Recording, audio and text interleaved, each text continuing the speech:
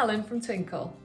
Today we're going to look at some of the resources that we have available on our website to help support the teaching of number bonds to 20.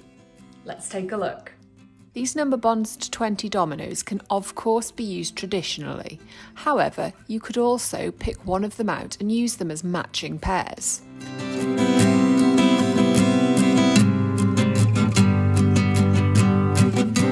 Or you could bend the dominoes over and showing just one of the numbers on the domino, either the words or the digit itself, you could get your child to figure out which number goes with it to make 20.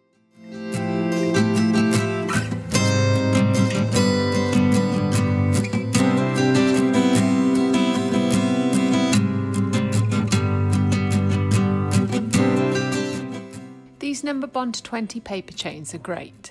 You can give them to children to put together by matching the number bonds to 20. This is really good for kinesthetic learners and it creates a lovely, attractive garland for your classroom or your home.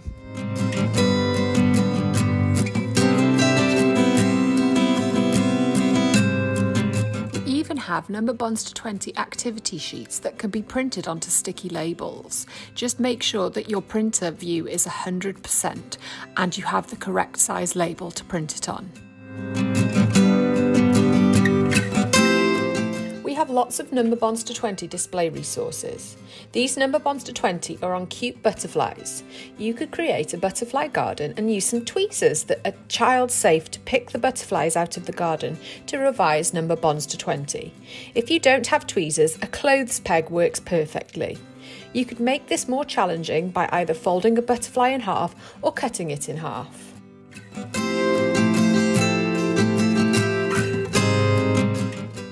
These are just a few of the resources that we have available on our website to support the teaching of number bonds to 20. There's just a few ideas on this video of how you could use them as well. Why not check out all of the resources that we have available on our website? I'll see you next time.